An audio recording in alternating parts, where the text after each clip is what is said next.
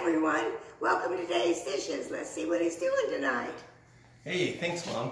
Hey guys, tonight I'm got a few things that I'm making for you. So first I'm going to start off with some fennel that I've actually taken prior to the video, and I have put it on a roasting pan, quartered it, took off the fronds off of it, quartered it, and just put a little bit of olive oil, some salt on it, and a little bit of pepper, and roasted it for 20 minutes. I transferred it to this baking dish, and I added some cream to it, some butter, and then I put in some Parmigiano Reggiano cheese on top. Now I'm going to throw it in the oven right now so we can do the rest of our show. So we're going to throw it in there. It's going to take about 10 minutes or so just to get nice and warm. Now, the next thing we're going to do is we're going to make risotto. Risotto takes a long time. So if you've ever wondered how, when you go to a restaurant, they make it so fast, what they do is they par cook it. And I have par cooked my risotto. What I did is I put it in a pan. I melted some butter and some white onion, half of an onion. Got it going. Then I toasted my rice, and I actually used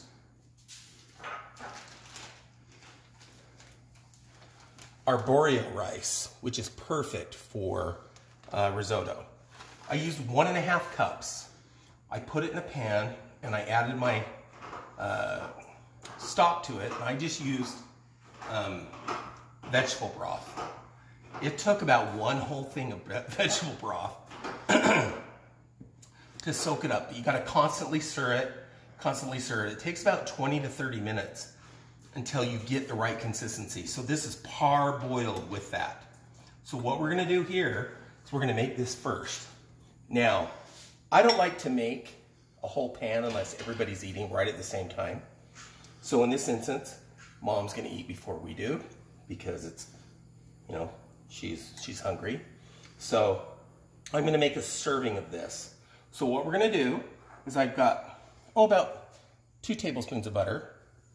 I'm going to go ahead and put that in my pan that I have already heating up. I'm going to throw that in here. And I'm going to take a scoop of this, maybe a scoop and a half, just a serving size for the rice. And what we're going to do with it, we're going to get it going in here. Get it warm, make sure the butter's all over. And then we're going to take some of our vegetable broth, which is, because this is par cooked, it's almost done. This is just going to finish it. So we're going to put some vegetable broth in here. And, you got to use your own judgment. And then what you want to do is really stir it around. When you cook this in the beginning, you're going to cook those starches up out of that rice. So when you're parboiling it, what you want to do is keep stirring it the whole time to make that creaminess. And if you'll see in here, already that creaminess is coming back out of it. So we'll keep that going. I have my burner now up on high, and we're just going to stir that around and really get it going, get it cooking. I'm going to add a little bit of salt. I added a little bit of salt before, but not much. And I used a low sodium vegetable broth. You can use chicken broth, but remember it changes the flavor of everything. So this is not something I wanted to add chicken broth in. This is something that I wanted to do because the star of our dish is these chanterelle mushrooms. I found them dried, and I rehydrated them, and I diced them up. And we're just going to put some of those in here, like 2 or 3 teaspoons of those. And then we're just going to incorporate those. And risotto, if you know, is a very creamy dish. So what we're going to do now, I'm going to add a little bit more broth. And I'm going to add Parmesan Reggiano's cheese. I took this and grated it up. You can buy it already grated, but I kind of prefer it not already grated. We'll take that. You can add in as much as you want. So we're going to add a generous helping of this to this one serving. And then we're just going to go ahead and continue to whip it up. and stir it in. And it gets nice and creamy. And you got a lovely looking risotto, which that is a generous portion. So that's probably 2 portions. Then what we want to do is I'm going to turn it all the way down. Actually, I'm just going to turn it off because it's done. So right there, you've got a beautiful risotto. Beautiful, creamy, nice risotto. I'm just going to cover it real quick. And over here, I have a pan. And I'm going to get this going on high. What I'm going to do with this is I'm going to make scallops, seared scallops. Now, you don't want to use olive oil. You want to use a high heat oil because you really want to get that sear onto your scallops. You don't want to overcook them. You don't want to undercook them, but they do need to be seared very well. So we're going to I have some grapeseed oil. It can handle high heat. I'm going to throw it in there. That's probably 2 tablespoons of oil. We're going to mix it in, let that get nice and hot. And this burner heats up pretty fast. So now, I do have some butter we're going to add in, but we're not going to add that in right now. We're going to kind of let it wait. Now over here, I have 4 really nice scallops. That's a nice serving size for 1 person. These are very nice and thick and tender. What we're going to do with these is we're going to come over here and we're going to lightly salt them. We're going to flip them over.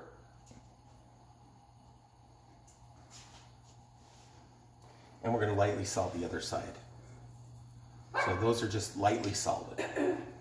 And then we're going to check our oil. When you get that oil going really good, it really flows just really evenly. So what I'm going to do now is I'm going to take my scallops and I'm going to pop them into the oil. And you hear that little sear.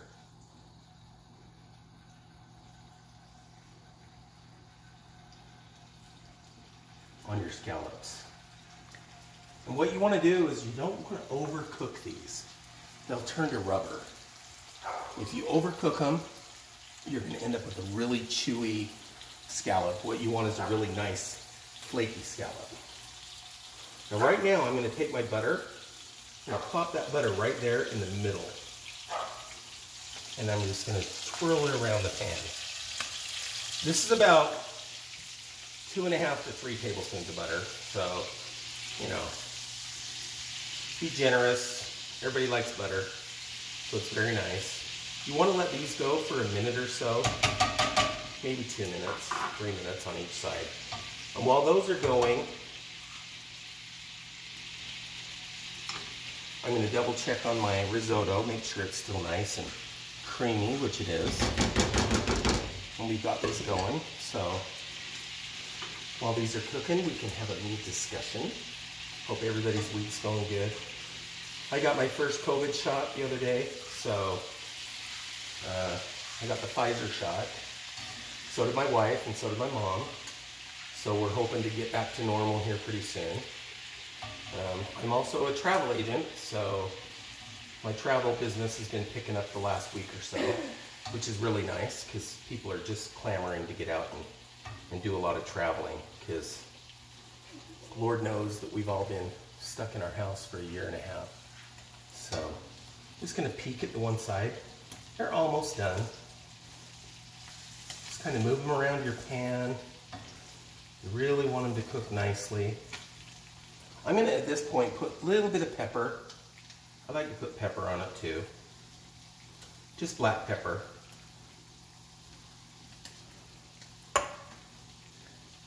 And if you see my pan, my butter's starting to brown up. You want to stir that butter around. You don't want your butter to burn. You just want it to brown. And you want to get a nice sear on the scallop. So we're going to turn these over now. If you look, beautiful sear on that side of that scallop. We're going to turn that one over. That one over. That one over. Now I'm going to turn my pan down just a little bit. We're going to keep stirring that butter around because you really want to, again, make sure that you don't burn that, because we're going to make a sauce out of that here in a few minutes. So we've got that really nicely going there. A little trick I like to do too is once they start cooking, maybe grab your spatula and just toss some of that butter and oil over those scallops. You want them nice and moist. And it's gonna foam up on you. That's okay. It's totally fine. It's because I put the butter in there. So your butter has milk solids in it. So that's what causes it to foam up. But no worries, we're all good. So let these go about 30 more seconds. I think we're gonna have some beautiful scallops. So when I get these scallops out, what I'm gonna do is I'm gonna set them on a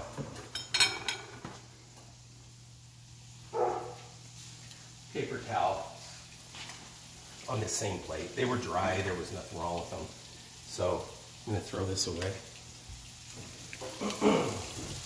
I think our scallops are probably done now. So we're just gonna peek at the other sides. Again, beautiful sear. Beautiful sear on the other side of those. Not burnt at all. Beautiful sear. We're gonna take them. We're gonna set them on our paper towel. We want them to finish cooking all the way and also cool off.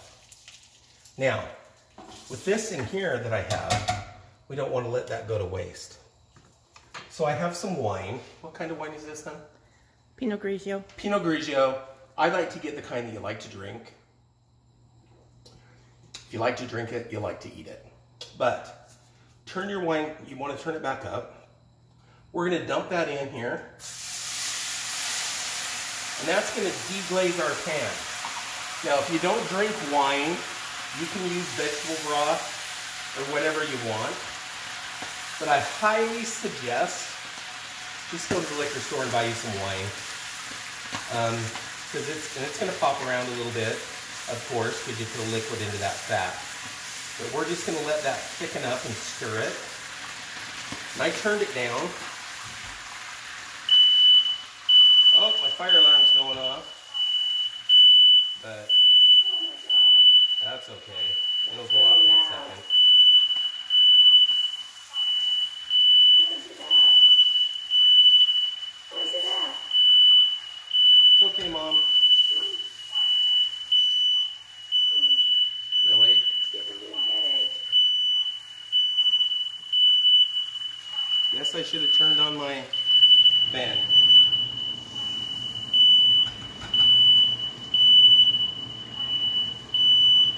Really?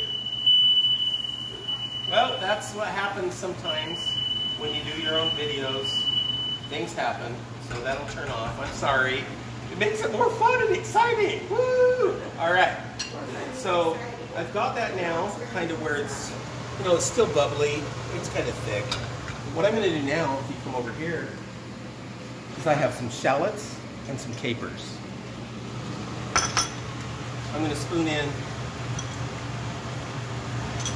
a couple of teaspoons of shallots and about a teaspoon and a half of capers. And then we're going to mix those along with that. We're going to make a really nice sauce. It's just going to come together. Now what we want to do is I have a lemon. I found a really nice fat lemon at the store, so I'm just going to cut that in half.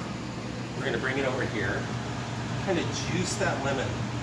Now you don't need a half a lemon or any certain amount of lemon. I would probably say, if anything, a tablespoon of lemon juice would be great. So we have that sauce, and it's all together now. We're going to turn that off, and now we're ready to check our stove, our oven, and get out our fennel. So I'm going to come over here. I've only had this in here for just a few minutes. Just getting it nice and hot, but it is all bubbly and beautiful. As you can see, the bubbles on the sides. It's really lovely.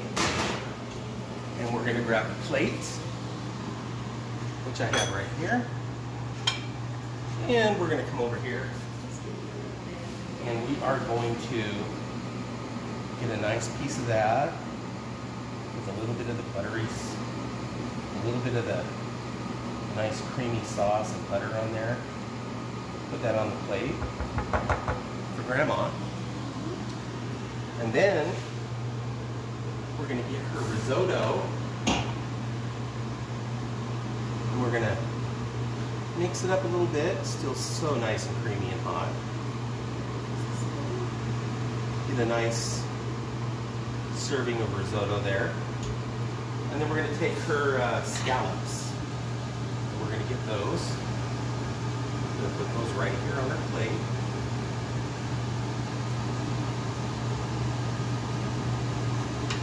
I'm going to take this. I'm going to wipe off the edge of the plate so it's nice and clean. Now I'm going to take this sauce with my capers and butter and lemon. I'm just going to put it right over the top of the scallops. And there you have it, everybody. We have scallops with risotto, and we have baked fennel. Creamy baked fennel. It's a wonderful dish. We're going to let Grandma try her risotto and maybe a piece of scallop and see what she thinks. Okay. Well, pretty good? yeah. Creamy? Creamy. Try your scallop. See what you think. You have a knife.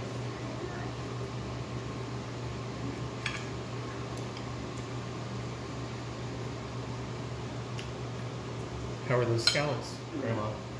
Good. Good? All right, guys. Grandma likes it. Sorry about the fire alarm. That makes it all fun. But anyway, don't forget to share, like, and follow on YouTube. Just hit that follow button. It really means a lot to me. I love all you guys. Hope you have fun. It's a cool experience having the fire alarm go off. But sorry the fire department didn't come. So anyway, until next time, have a great evening.